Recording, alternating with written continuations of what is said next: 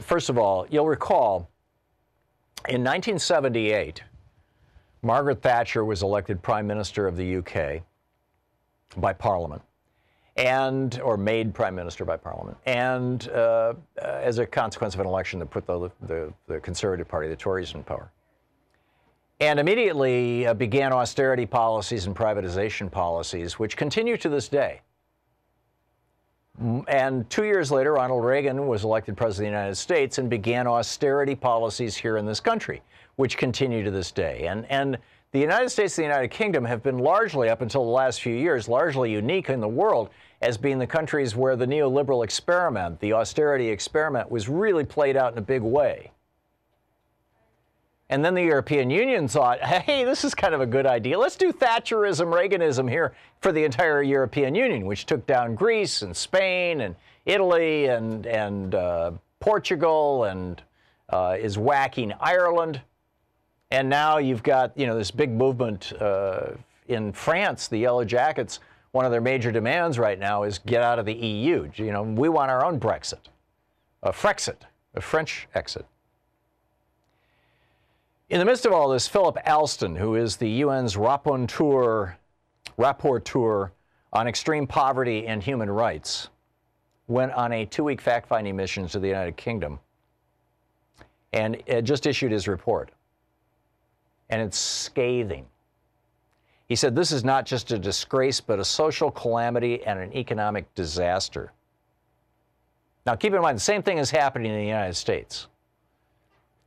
Right now, the top 1% own 40% of our wealth. The bottom 90% own 23% of our wealth. Just 15 years ago, the top 1% had a third and the bottom 90% had a third. Now the bottom 90% has dropped from a third to 23%. The top 1% has gone from a third all the way up to 40%. Well, the same thing's happening in the UK. He writes 14 million people, a fifth of the population, live in poverty, and 1.5 million are destitute, unable to afford even basic essentials. He said, and I quote, "It is patently unjust and contrary to British values that so many people are living in poverty." This guy is, Britain is his home country. He said, adding that compassion had been abandoned during almost a decade of austerity policies and had been so profound that key elements of the post-war social contract have been swept away. He adds, this is, quote, "obvious to anyone who opens their eyes to see the immense growth in food banks and the queues waiting outside them, the people sleeping rough in the streets, the growth of homelessness, the sense of deep despair that leads even the government to appoint a minister for suicide prevention, and civil society to report in depth on the unheard of levels of loneliness and isolation." You'll recall, I'm not going to dig it out and reread it today. I've done it so many times in the last few months. In 2002, the BBC published an article titled "More Suicides Under Conservative Rule." And it was a study done out of Australia, looking at the UK and Australia between 1901 and 1999. This was published in 2002.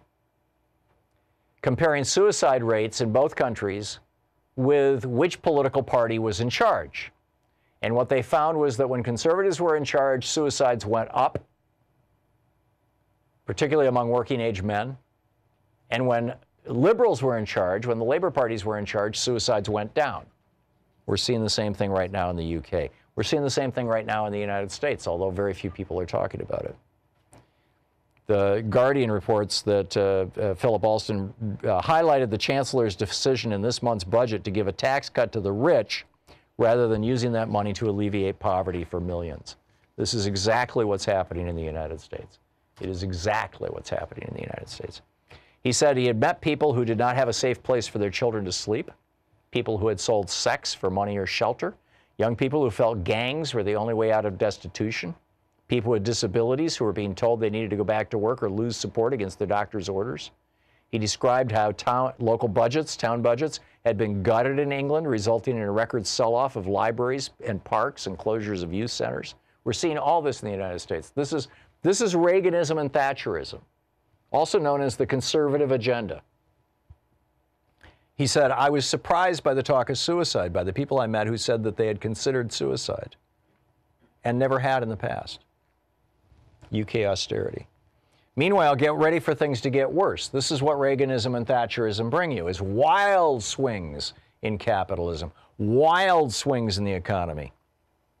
This from today's New York Times Dealbook Briefing newsletter. Stocks around the world are being pummeled. Commodities are tumbling. If this persists or grows worse, it could create a damaging feedback loop. I would say we are already in that damaging feedback loop.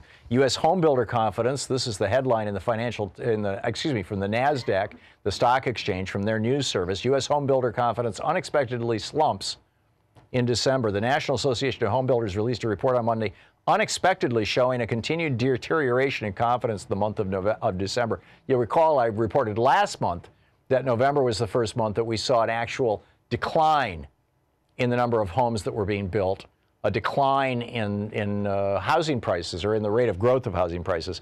This says the unexpected drop by the housing market index reflect decreases in all of the component indexes. That's, purchasing materials, purchasing land, selling new houses, selling used houses, selling, plumbing fixtures, you name it.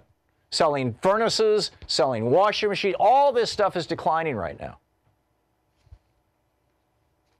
Which is, this is the beginning. It is generative. It does feed on itself.